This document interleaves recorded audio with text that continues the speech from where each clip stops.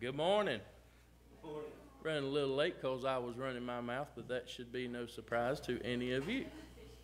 But I hope you've had a good weekend, and we ran down to see my mother over the weekend and spend a little time, and we enjoyed that. But we, as all of y'all know, getting over COVID and everything over the last week. I had Coley for the beginning of the week before he could go back to his school, and we were rolling down the road, and every once in a while I'll sing, and the boys like to tell me to be quiet.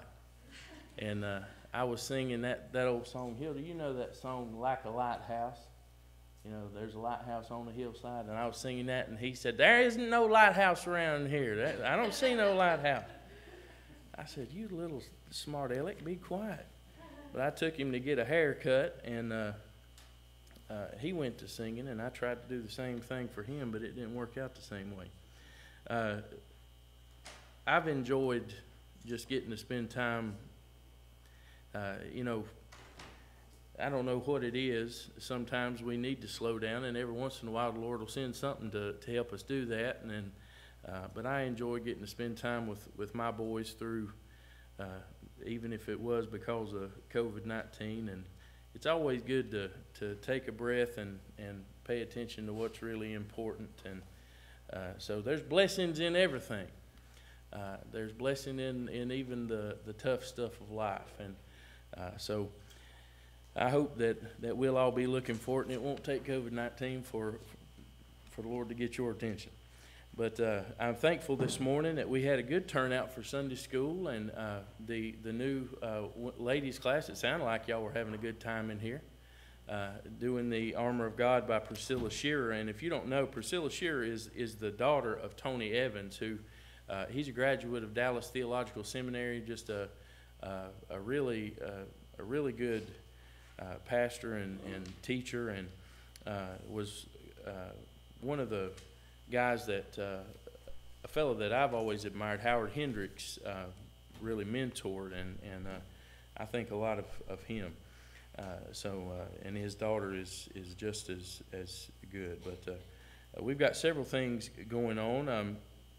Our Wednesday night services started back last Wednesday, and we had a meal here prepared, and hopefully next go around we'll have plenty more of you that are willing to come out and enjoy that. And we want these Wednesday nights, these family night and the other Wednesdays of the month. If you're part of a committee, and especially committees that just around the corner, you know, we're pulling into March. I mean, we're already about halfway through February, and we've got committees that need to get work done for the upcoming church year. So these Wednesday nights are opportunities for you to have committee meetings for our missions organizations, Baptist Men, WMU, hopefully see RAs and GAs maybe crop back up, but at any rate, our youth program to get moving, whatever you're a part of, whether it's fellowship, etc. These are opportunities for you to have meetings and for us to facilitate that in a better way and give you an opportunity through the week that would otherwise be occupied by something else. So we're going to make sure that we have information for you about these things coming up. We want you to get your home lives, mature livings, all of that kind of stuff out in the hallway here on the table. We've got lots of envelope packs that are still here. If you've got one of those, I encourage you to grab hold of that. And we've got Mr. Charles up here today. He's going to be helping us with our music. We had talked about that in a business meeting, and we're thankful that he's going to be doing that. So next week, things will be even more back to normal and on an even keel. So be looking forward to that. We've got several on our prayer list that we want you to keep thinking about, and we're thankful to everyone that has been a part of the meal train for the Jarvises, and praying for Kelly as he's navigating these waters of cancer diagnosis and beginning treatment. And we're looking and hoping, praying for the Lord to do great things there. Any other announcements before we get rolling? I got a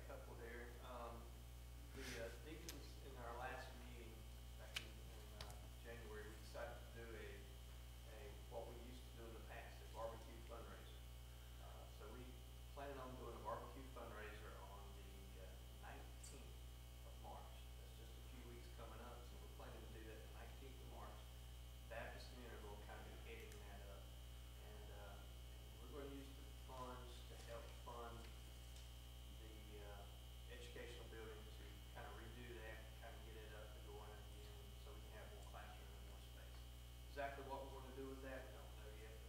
This is just the beginning process of getting more funds available. So the 19th of March, we're going to have barbecue here for sale like we've normally done in the past. And I know we have barbecue on the Bluff the 29th and 30th of April, so we'll kind of be a month ahead of that, so everybody will have barbecue at one time. And then also I'm going to have a deacons meeting on the 27th of February. All right. Sunday the 27th, and probably be about 3 o'clock. Well, y'all, cholesterol levels will thank you for putting that a month apart. I encourage you to grab a church calendar. This is what we have tried to do is get an idea about an entire year's worth of things that we know are going to be happening. So you can grab one of these and have an idea of what's coming throughout the month. And if you're a part of a committee or organization and there's something that you'd like to add in, I encourage you to let us know so we can all write those things in and have an idea of what's coming and what we can look forward to. Any others? All right, well, we're going to enjoy our prelude, and during this time, I hope that you'll pray together with me, that God will bless us in this service today and guide us as we seek to please Him in our worship this morning.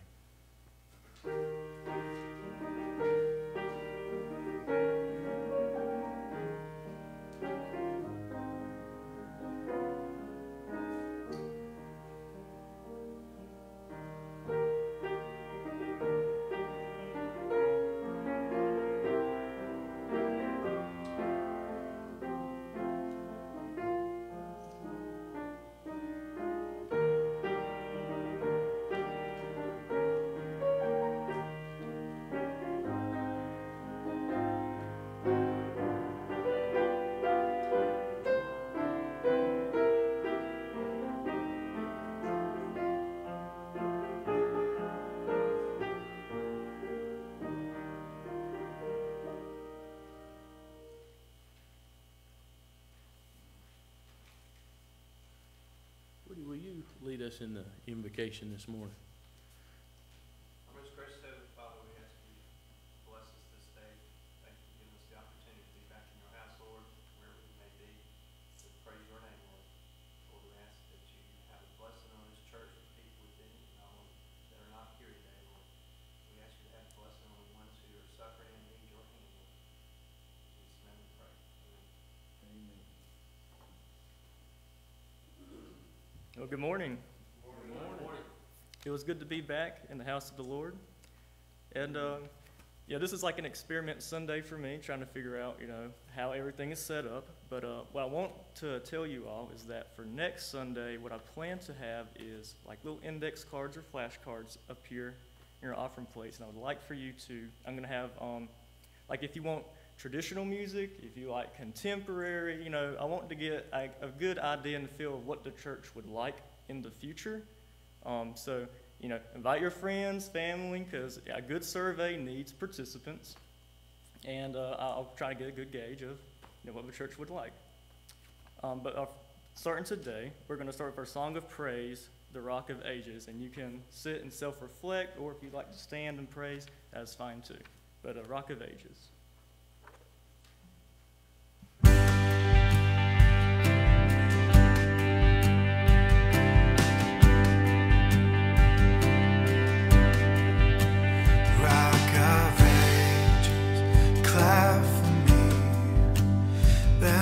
Hide myself from thee.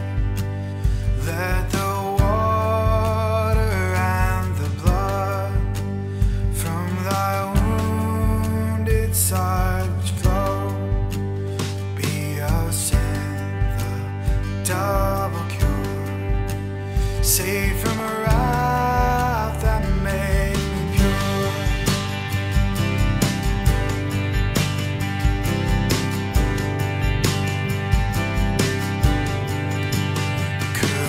Tears forever flow. Could my zeal no longer know? All for sin could not atone. Thou must save, and thou alone. In my hand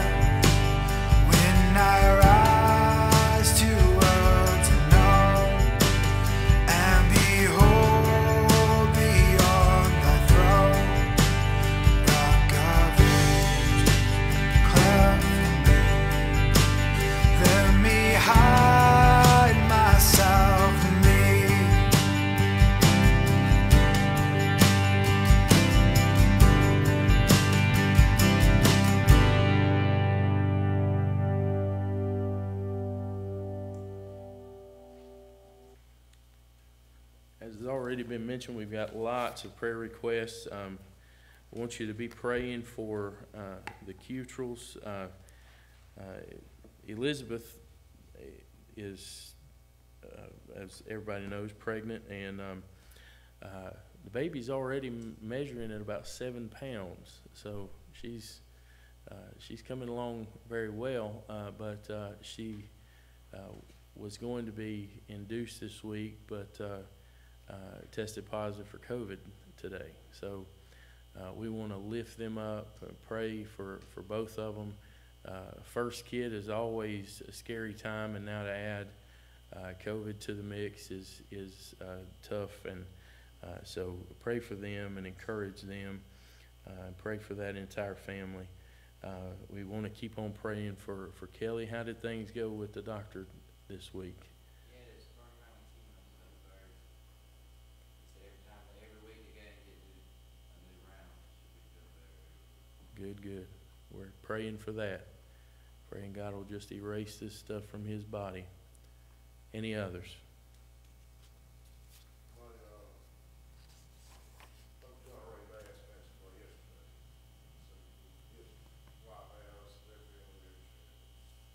Tell me that name one more time. Donald Ray Bass. And so you've lost another uncle. Mm. He's the father of Tasha Bass Dyson, and she was in Florida with our girls at national competition they had in Florida, and she flew back home yesterday. So very unexpected. Well, we will certainly be praying for them. Any others? My niece's husband, Tony McCracken, Uh-huh. he's been suffering with a blood infection, and they finally got to the root of the problem, and it turns out his blood infection is in his spine. So they're gonna perform some kind of surgery tomorrow. So, We will surgery for that tomorrow.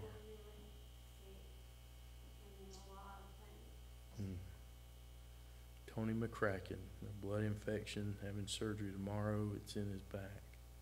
Any others? All right. Did I hear anybody? No. All right. Well, let's pray together. Father in heaven, you know the many requests that are not only on our prayer request list, Father, but are on our hearts and minds right now. Father, you know the cares and concerns that we are bearing. Father, we pray today that you would minister in each of these situations, circumstances. Father, we pray that you would just surround these folks with your power and presence. Father, we pray for your protection over Elizabeth and Bradley and their baby. Father, we pray for quick healing. Lord, we ask that you would just show up and show out in these circumstances that are beyond our control. Father, be with the many who are dealing with loss in this season, the loss of loved ones. Father, we pray that you would manifest your presence and let them know your peace that passes understanding. Father, as a church, we pray for our fellowship of believers in this place. Father, I pray that there's nothing that would draw us away from you. Not a virus, Father, not circumstances of the world and not other stuff, but God, help us to love you and to love each other and to love the ministry of the saints. And Father, as your word tells us to forsake not the gathering of ourselves together. Lord, we come to this place to worship you and to be taught of you. And Father, we pray that you would help the light of Jesus to go forth through your people and through the ministries of Fairbluff Baptist Church. Father, do what only you can do in this place. We know that you are the God of this church, the God of this city, and that you are not done with us yet. You have great things yet to come. We pray these things in the name of Jesus. Amen.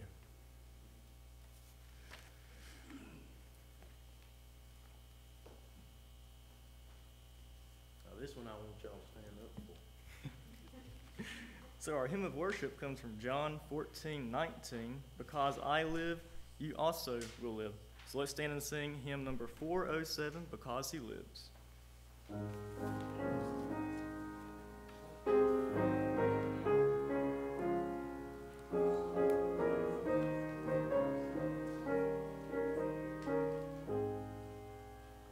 God sent His Son, they called Him Jesus.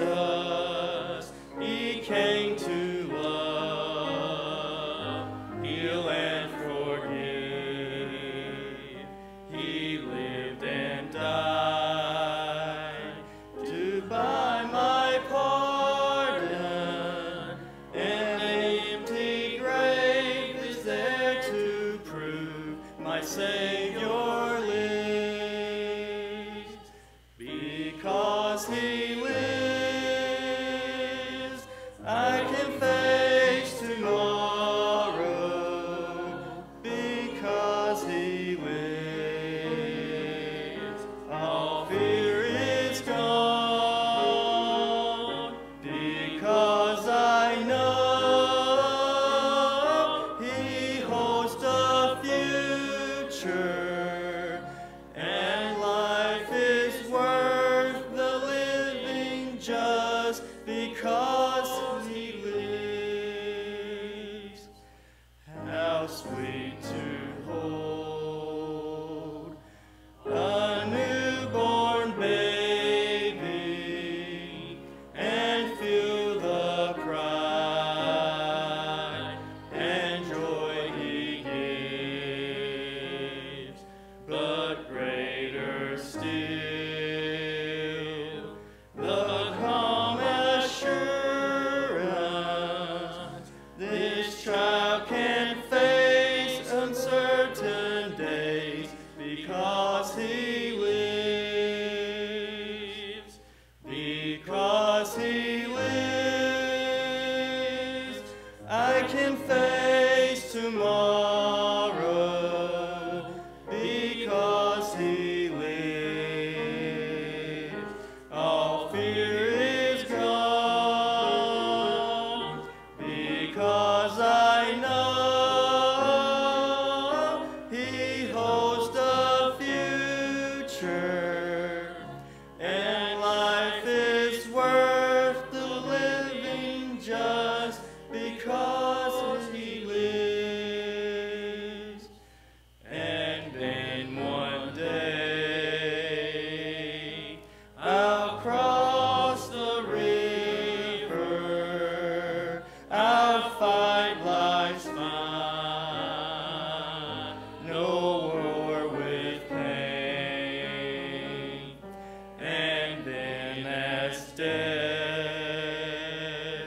gives way to victory, I'll see the lights of glory, and I know He lives.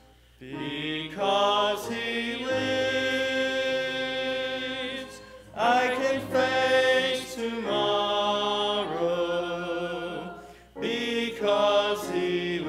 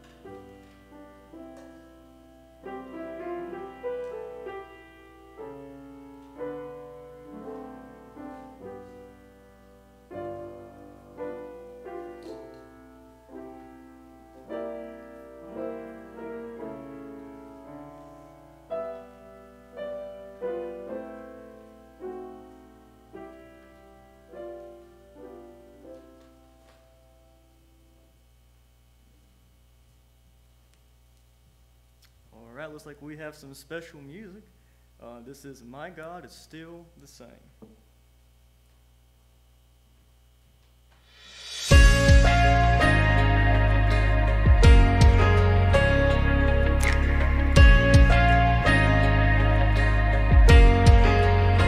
Just ask the waves if they are stilled at the mention of His name. They'll say, my God is still the same. Ask the walls if they still fall at the mighty sound of praise. They'll say, my God is still the same. When did He break His promise? When did His kindness fail? Never has, never will. My God is still the same. When did He lose His power? When did His mercy change? Never has, never will. My God is still the same. Yeah. My God is still the same. Just ask the words you prayed in desperation if they're heard. They'll say, my God is still the same. Ask the grave if it's strong enough to keep hope in its chains. It'll say, God is still the same. Yeah. When did He break His promise? When did His kindness fail? Never has, never will. My God is still the same. When did He lose His power? When did His mercy change? Never has, never will. My God is still the same. Yeah. Not once did He ever stop moving. Not once has He ever let go. Not once did He ever stop proving our God is in control. Not once did He ever stop moving. Not once has He ever let go. Not once did He ever stop proving our God is in control. When did He break His promise? When did His kindness fail? Never has, never will. My God is still the same. When did He lose His power? When did His mercy change? Never has, never will. My God is still the same. Not once did He ever stop moving. Not once has He ever let go. Not once did He ever stop proving our God is in control. Not once did He ever stop moving. Not once has He ever let go. Never has, never will. My God is still the same.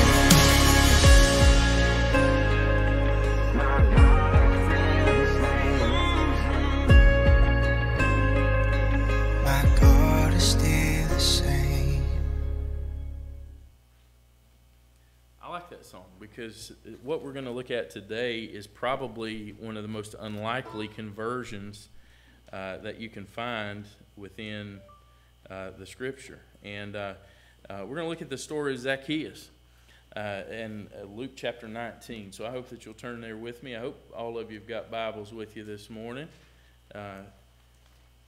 One thing that I used to do every Sunday, and sometimes it got under people's skin, was I'd say, show me your Bibles. Show me your Bibles. I like seeing Bibles in hands. Bibles need to be in hands. Now, if you use your cell phone, you can hold that up too. That's okay.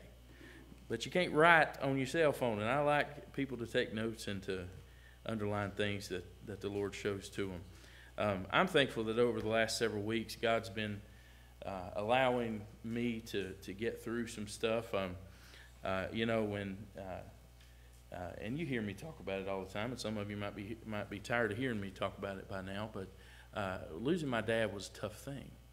And we've talked about anxiety on Wednesday nights. We talked about the issue, the very real issue of depression, and none of us are immune from those things. Those are things that are kind of taboo within church culture. They have been in the past, but there's things that I've been working through, and I'm not ashamed to stand up here and tell you about it, because there are things that all of us face, and every one of us are going to need some help to get to the other side of those things. So this story is one that I appreciate. Zacchaeus, we read his story, and you know, it's kind of sad that he's been remembered through history as the wee little man. But that's the story we all learn. That's the song we all learn in Sunday school. And I'm turning this mic on, so don't let anything blow up, okay? All right. Zacchaeus was a wee little man was he. You know, none of us want to be remembered just for our stature. But I think the more important aspect of Zacchaeus' life is where he came from. He was a publican, just as we looked at the story of Matthew, who was a publican. These were unlikely figures, especially unlikely to follow Jesus and to follow the gospel of Jesus. But he was well known, he was wealthy, and in this story we find that he was willing to climb a tree to get a look at this man Jesus, who said he was the Messiah. And you really get a sense of his feelings if you read and you think about what was happening in this account. You read about his conversion. It was a sudden conversion. And you read the story again of an unlikely man, an unlikely convert to Jesus. And you read also that his conversion was a complete conversion. There was no half measure in Zacchaeus. He may have been a man of small stature, but when he met Jesus, he became a man of great faith. And he immediately took the full measure to seek to right what he had put wrong, and to do what was necessary to see other people come to the kingdom. So if you found your place in God's Word in chapter 19 of Luke's Gospel, I want you to stand with me as we begin reading in verse 1 if you're physically able. Stand with me as we read if you're able. The scripture reads, and this is Dr. Luke the physician, very thorough in his commentary, the writer of Luke's Gospel, and also the Acts of the Apostles. When Jesus entered and passed through Jericho, the place the walls fell down, you remember. Now behold, there was a man named Zacchaeus, who was a chief tax collector.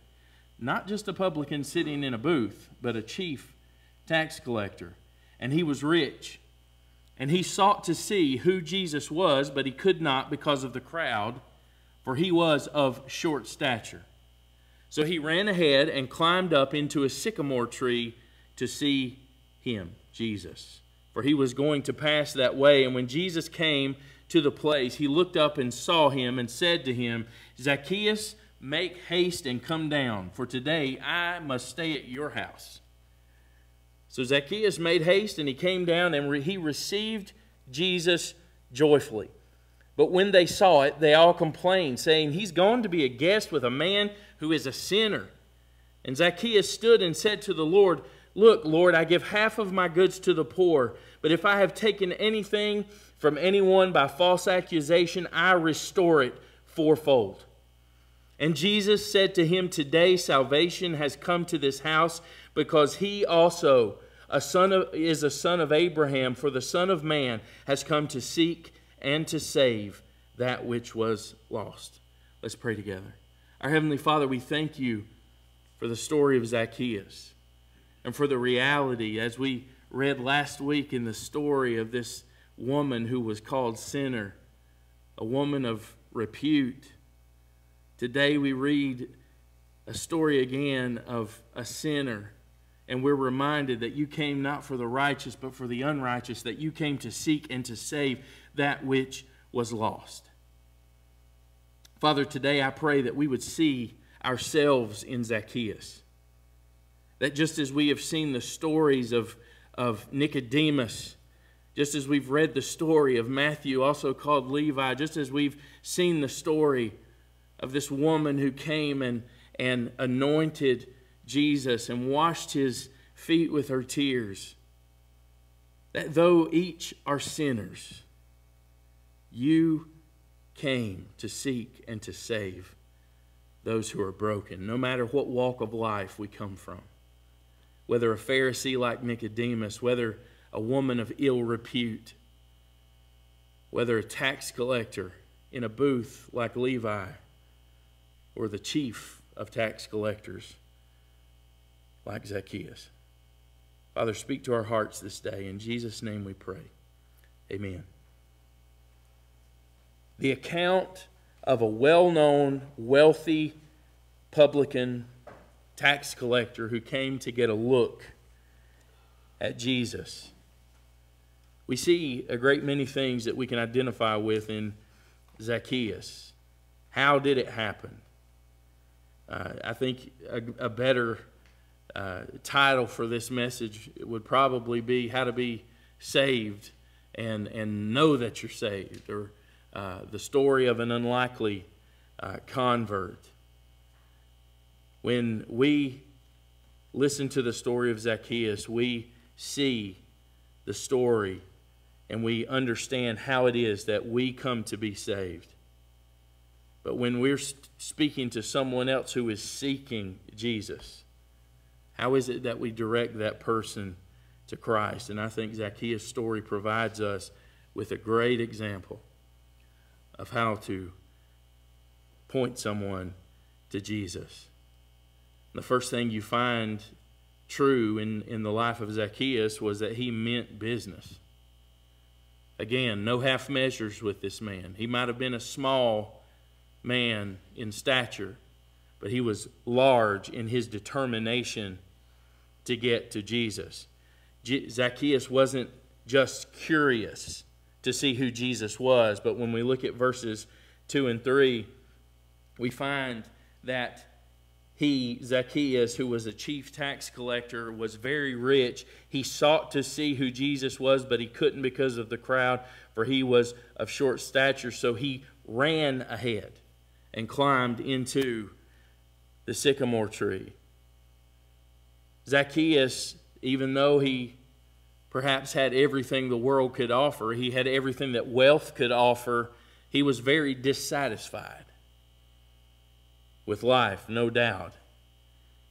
And he came and he sought out this opportunity, what may have been his only opportunity to see Jesus. You have a Savior who is seeking the lost, and you have a lost man who is seeking the Savior. It was a good thing that he was determined, that he was quick in his action. When we come to know Jesus, there is a determination that the Holy Spirit bears up within us. There is a determination that comes from God for the sinner to get to the Savior.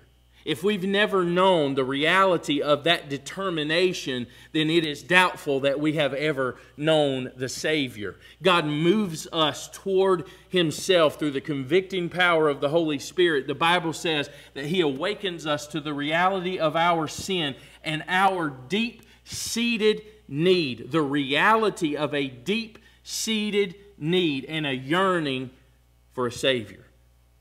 Zacchaeus no doubt had that need, that dissatisfaction with life, and he was willing to overcome the obstacles necessary to get there. The Bible says that he ran ahead. He climbed into a sycamore tree to see him. You would imagine that this was a guy that probably previously walked through life with his head held high, dignified, just as the Pharisees. They walked around like they owned the world in their self-righteousness. This was a guy who owned the world because of the riches he possessed.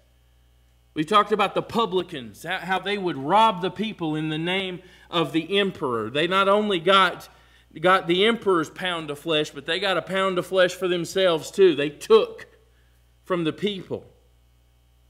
He would have perhaps, or could have thought of himself as being above it all, being better than everyone else. But you see this man throw his dignity to the dogs and run ahead to see the Savior. Sometimes we need to forget about our so-called dignity. We need to forget about our self-righteousness, and our dignity is rooted in our pride. We think, well, if I do such and such, if I let people know that God is leading me to do this, or that I need Jesus, it's going to hurt my dignity. It's going to hurt my standing in the eyes of people. What a mess we find ourselves in when that's the way we think of things. It's a mess that affects our eternal destination.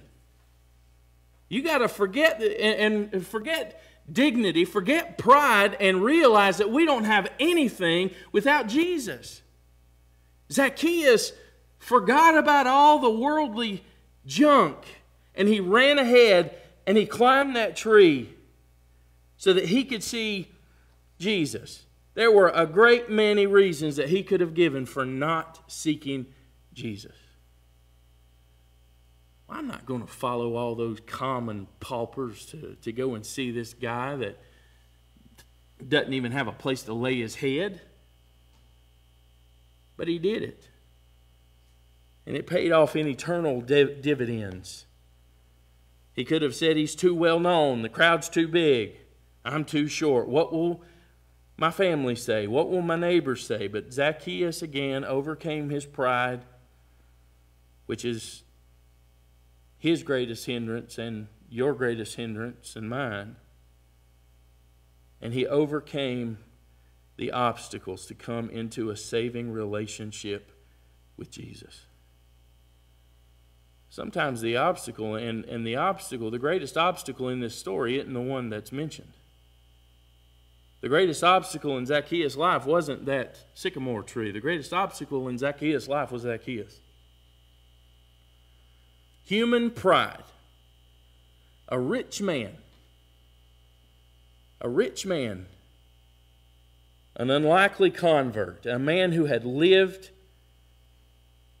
by disenfranchising and ripping people off in the name of the emperor.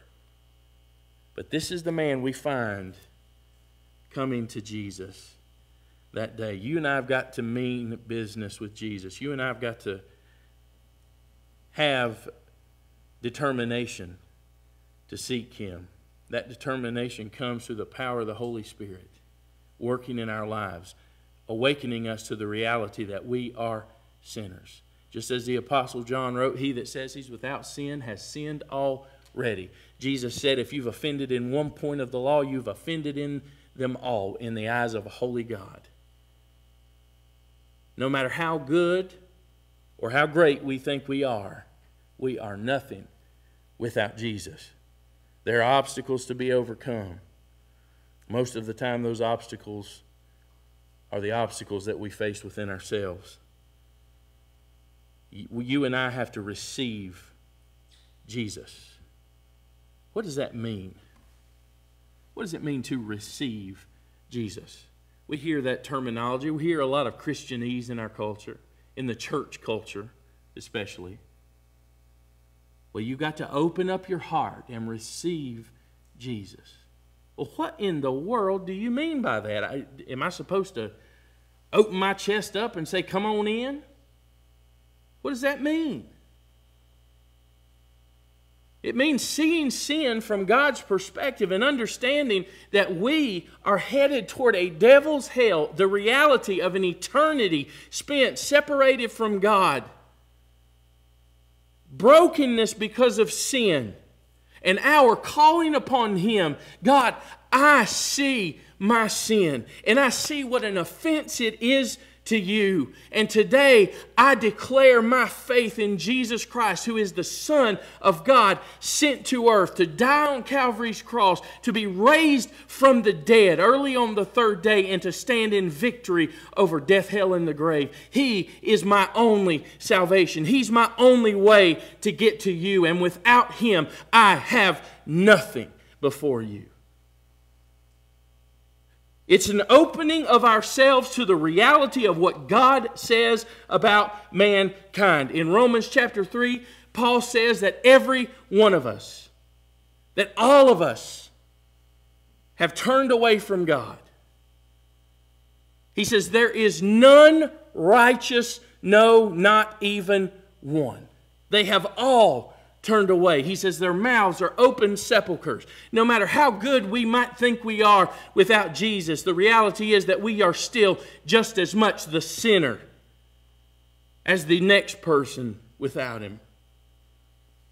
And just as much headed for hell without Him. You and I have to mean business. It's not just coming up and praying a prayer that somebody tells you to pray. It's not just getting dunked in the baptismal water. It is knowing the reality of who God is and what He says about sin. Falling before Jesus. Zacchaeus received Jesus. You and I have to receive Him. He might have been shocked when he saw Jesus stop at his tree that day. But again, an illustration of the fact that God knows us individually. Whether it's the man by the pool of Bethesda, whether it's the woman at the well, Jesus knew Zacchaeus before Zacchaeus ever knew Jesus. Jesus stops and He says, Zacchaeus, I'm going to your house today. A chief tax collector. Up a tree, no doubt. What a sight that must have been. Jesus stops and He says, Zacchaeus, make haste, come down, for today I'm coming to your house. Zacchaeus immediately responds. And the people immediately had something to say. He was hated by most people. It's surprising to these people that Jesus would stop and speak to this man and tell him, today I'm coming to your house. But I think it's also surprising how quickly this man, who had stood in authority over other people for so long, who had willingly taken from people for so long in the name of the emperor of Rome, the Bible says he made haste and he came down and he received Jesus joyfully. Zacchaeus meant business. He overcame some obstacles. He climbed that tree so he could get a view of Jesus. He received Jesus joyfully. We not only get pictures in the Bible of people who respond immediately to Jesus and who do everything necessary to make themselves to be in alignment with Him.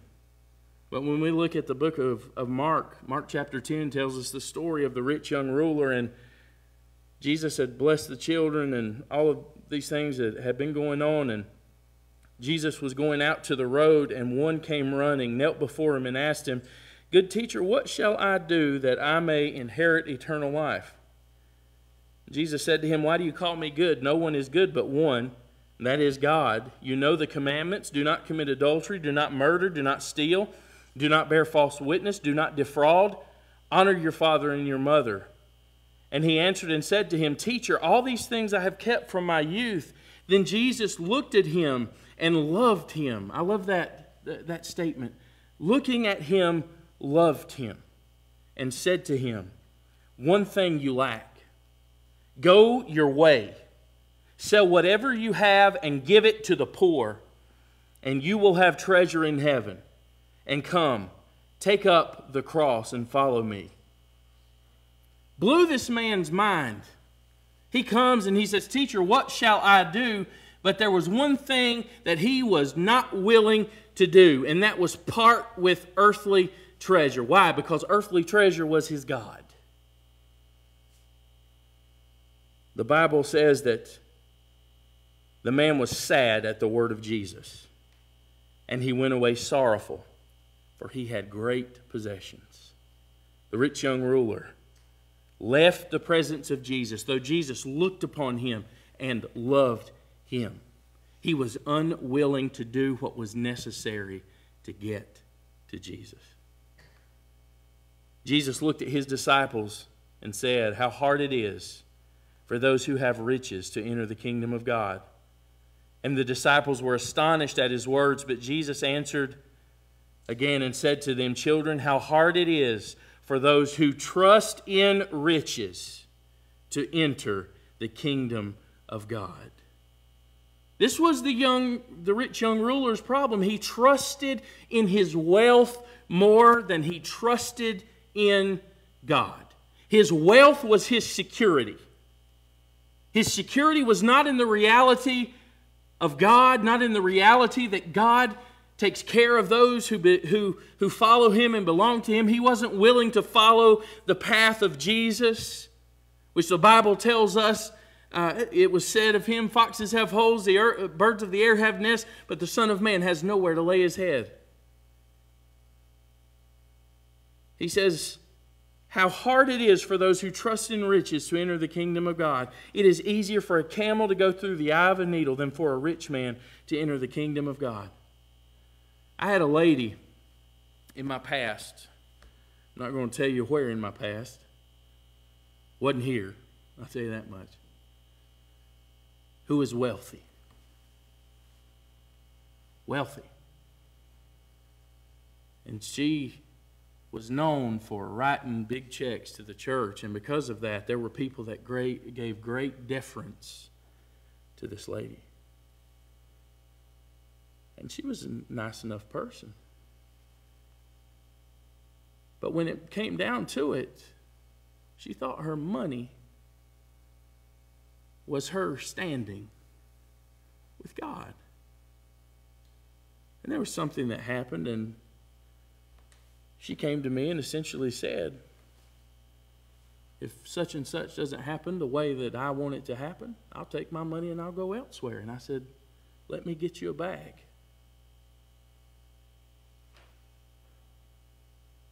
You and I have nothing before God. That's astounding for some of us to even wrap our minds around, that we have nothing before God but Jesus. And the church exists for the singular purpose of bringing people to Him.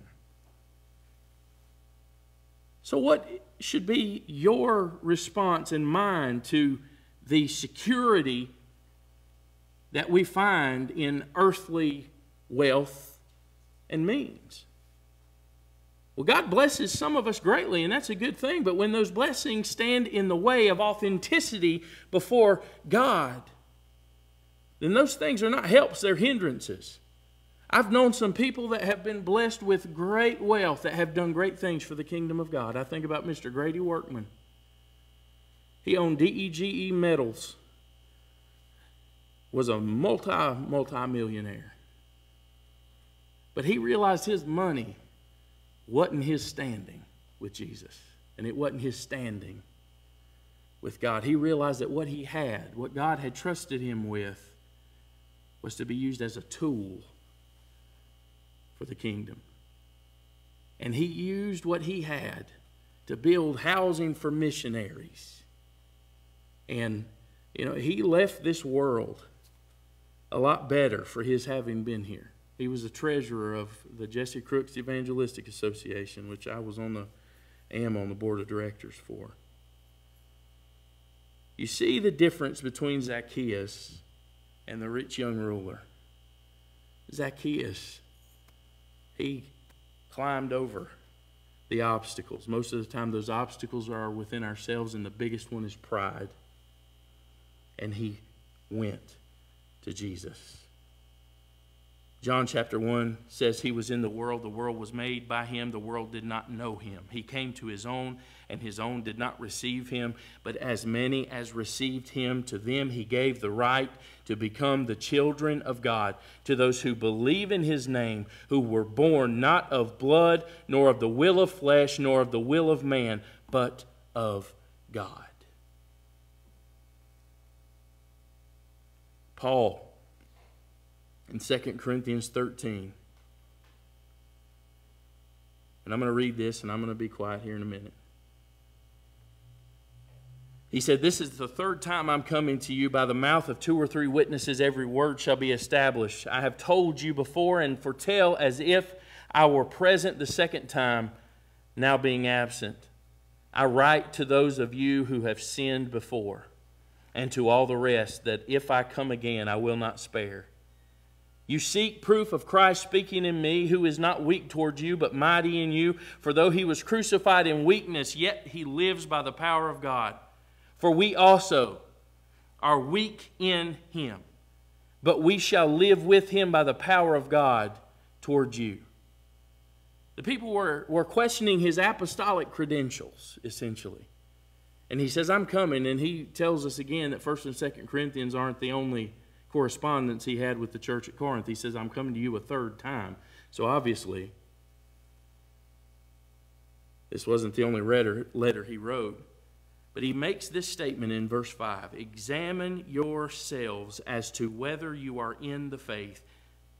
Test yourselves. Prove yourselves." You read in the King James Version. "Do you not know yourselves that Jesus Christ is in you, unless indeed you are disqualified?" He says, examine yourselves whether you are in the faith. Test yourselves. Metallurgical language he's using if you look back at the original language, Greek. It was the same language that was used of those who are purifying gold by fire. What happens when you pull gold out of the ground or have gold ore that you take in? It's got to be put in a crucible and it's got to be melted down, and all of the impurities rise to the top in this stuff called slag. And it's scraped away. He's essentially saying, take the faith that you claim to have, Corinthians, put it in the crucible and put it in the fire and make sure that it's the genuine article. Make sure that what you claim to have is the pure stuff. My son has got a box full of rocks that his aunt sent him, and in one of these packages he got pyrite. You know what pyrite is? Fool's gold. Fool's gold. How many of us have been fooled with the pyrite of the Christian culture? The fool's gold of the Christian culture. We can be initiated into the language of the Christian culture. We can be initiated into the mannerisms and the things of the church and still be as far away from Jesus as the sinner on the street. I don't want the fool's gold of faith. I'd like to have the genuine article. And Paul says, put to test. Make sure that what you've got is what John writes of in John chapter 1, that he comes, but as many as received him, to them he gives the right to become the children of God. Receive Jesus. Receive the truth. That's what Jesus is called in John chapter 1, the Logos. It's the root word of logic. Receive the truth of who he is and who he says we are. That's what it means to receive Jesus. Understand sin from God's perspective. Understand our standing without Jesus. Understand our standing without sin as sinners. He says, prove yourselves. We don't need the faith of the rich young ruler. That when the test came, when the requirement came, he wasn't willing. Revelation chapter 3 says, as many as I love, I rebuke and I chasten. Therefore be zealous and repent. That's what we find Zacchaeus doing, being zealous and repenting. He says, behold, I stand at the door and knock. If anyone hears my voice and opens the door, I will come into him and dine with him and he with me. I believe Jesus is speaking to the church at Sardis when he says this. I will come into him and dine with him and he with me. There is this picture that Jesus makes here. He tells us it's as if he's standing behind a closed door and he's knocking. But the requirement is that you and I must open the door. And that means we receive who is on the other side. We receive them for who they are and what they declare. I see this where Jesus stands at the door, but I also think about the story of Cain and Abel. And before Cain commits the murder of his brother, the Lord speaks to Cain and he says, Cain, sin lies at the door and its desire is for you. Its desire is to overcome you, to overwhelm you, to destroy you. But you must master it. What happens? Sin overcomes, overwhelms, and destroys. Cain murders his brother and is cast out. No one who has received Jesus, no one who has not received Jesus is a Christian. If you and I would be saved, we must receive, accept, and welcome Him into our lives. And that is a very personal matter. Look at verse 6. So he made haste. Zacchaeus makes haste and comes down and receives Jesus joyfully. He made haste, came down, and welcomes Jesus with gladness. You see the difference between the rich young ruler and Zacchaeus?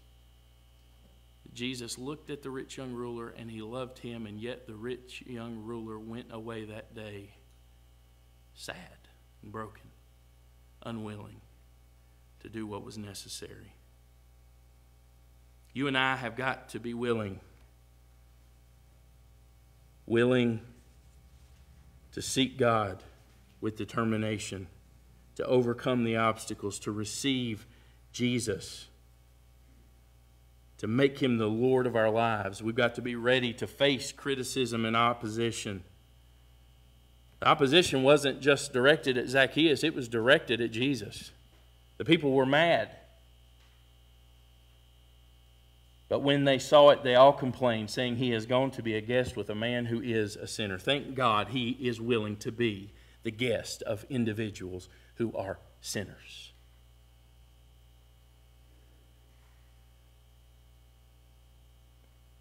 Zacchaeus was at the center of this story. The people muttered, but Zacchaeus took his stand with Jesus. It meant being a target for the criticism and misunderstanding of the crowd. They were not excited about the fact that Zacchaeus was coming to Jesus. How many people are in our world today that cannot see Jesus for the crowd? All of those who are gathered around Jesus, who say that we are followers of His, who want to be a part of what He's doing, and yet sometimes we can be just as much an obstacle as the pride within the sinner themselves. Sometimes those who are around Jesus are just as much sinners and lost as Zacchaeus was. There wasn't excitement in these people to see Zacchaeus come to Jesus. No, there was only criticism for Zacchaeus. I've been in church situations before where I've heard people called undesirables. Well, we can't go over there to tell people to come to our church because there's a bunch of undesirables that live there. You didn't get much more undesirable in Jewish culture than Zacchaeus was. You might have found a publican just a little above the position of a leper or a prostitute, like the woman we looked at last week. Whatever her sin was, she was an undesirable. And yet that is exactly the individual we find Jesus coming and interacting with. Be ready for criticism. Be ready for opposition. When the gospel of Christ, when the true gospel is preached, there are inevitably people who stand up in opposition to it. The Pharisees stand up and they say, what in the world, like Simon did? What in the world? are you doing with those people? Or they're like the crowd that had gathered around Jesus and obstructed Zacchaeus' view. What in the world is he doing with that man? Zacchaeus took his stand with Jesus. It's not possible to become a real Christian without experiencing some measure of persecution and opposition. Jesus said, "Blessed are those who are persecuted for righteousness' sake, for theirs is the kingdom of heaven." Matthew chapter 5. Blessed are you when they revile and persecute you and say all kinds of evil against you falsely for my sake. Rejoice and be exceedingly glad, for great is your reward in heaven. For so they persecuted the prophets who were before you. Don't expect the culture to embrace what is completely foreign to it. We live in a culture that celebrates and embraces sin. When the gospel meets the brokenness, when salt meets the wound, it burns. I love John 16:33. That has been one of the verses I've called my life verse that I have clung to and held on to through some of the most difficult circumstances of my life. And Jesus said, "These things I have spoken to you, that in me you may have peace. In the world you will have tribulation, but be of good cheer, for I have overcome the world." Those who follow Jesus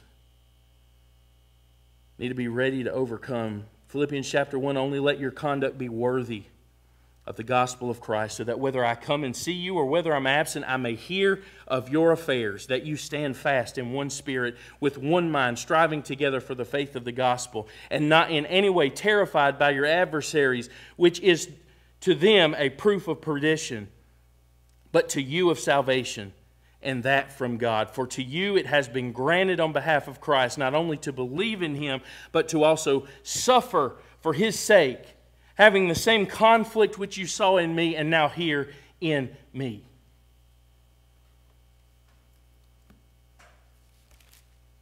It inevitably comes. In Luke chapter 14, I know I lied. I didn't mean to keep going, but I'm going to keep going for just a minute. "If anyone comes to me and does not hate his father and mother, wife and children, brothers and sisters, yes, and his own life also, he cannot be my disciple." What's Jesus saying? There are people who have read that verse and thought, "My goodness, how in the world could someone be so selfish as that?"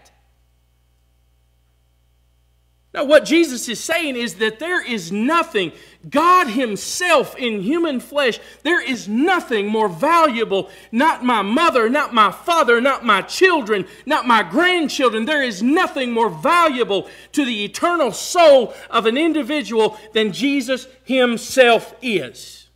And He says, if you're going to follow me, if you're going to love me, you've got to realize that I come before everything else. "And whoever does not bear his cross and come after me cannot be my disciple.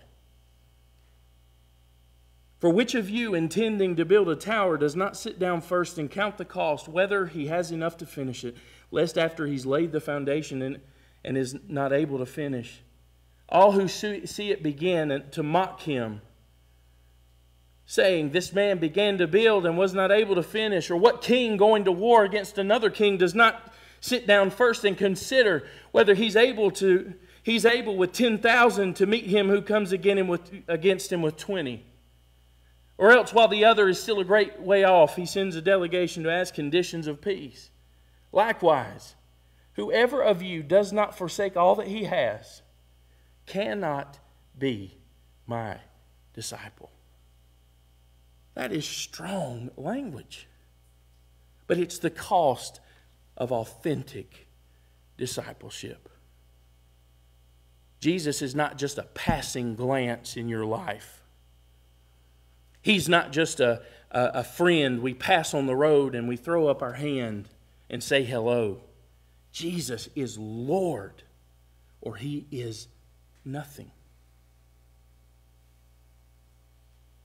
You and I, be ready to face opposition, but understand the cost of discipleship, the willingness to confess Jesus before others. Zacchaeus didn't go and hide. He had no intention of being a secret disciple. He didn't come by night like Nicodemus did. But like the woman called sinner, he comes to Jesus and he stands, just as she washed his feet in the home of a Pharisee who would condemn her. Zacchaeus stands in front of the crowd, a willing, obedient follower, not a secret disciple. He at once identified himself with Jesus, and he openly acknowledged Jesus as his Savior and friend. If we confess with our mouth, I quote you Romans chapter 10, verses 9 and 10 quite often. If we confess with our mouth the Lord Jesus, believe in our heart that God has raised him from the dead, we shall be saved. There is value in public profession. You and I have got to be willing to obey. Zacchaeus immediately did what Jesus asked of him. He said, I'm coming to your house. And Zacchaeus went and he made ready for Jesus to come. Jesus said, today salvation has come to this house because he, Zacchaeus, also is a son of Abraham. For the Son of Man has come to seek and to save that which was lost. As soon as Jesus said what he said there in verse 9, Zacchaeus knew that he was saved. And that is the only way to gain assurance of salvation, is to rest upon the word of Jesus. What God says he means. What God says he means. When we find a promise in God's word, it's a promise that we can rest our lives on. We can build our lives on. The Bible says that day, salvation came to his house. When you and I come to Jesus in faith, knowing that we're sinners and our only avenue to salvation is through him, then we come and we cling to the truth of God's word. What happens is real. Let's pray together. Father, we thank you for the story of Zacchaeus, that in our brokenness, you have come to seek and to save that which was lost. Father, this is a message that somebody needs to hear today. It's a message that I need to hear in my heart, to be reminded of the reality that you came for people who were broken. Every person under the sound of my voice today is broken in some way, shape, or form.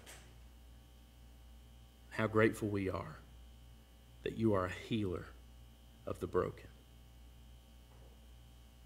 Father, be with us during this short time of invitation. If there's one person in this place today that cannot say when their faith is put to the test that it's the genuine article, then today let that become a reality in their life. We pray these things in Jesus' name. Amen. We're going to have a short invitation hymn. And if God's working in your heart today, I hope that you'll be obedient to his leadership as we sing. Hymn number 321.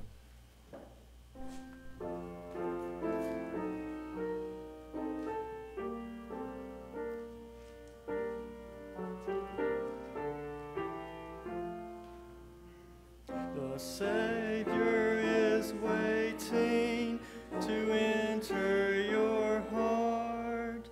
Why don't you let him come in? There's nothing in this world to keep you apart. What is your answer to him? Time after time he has waited before, and now he is waiting again to see if you're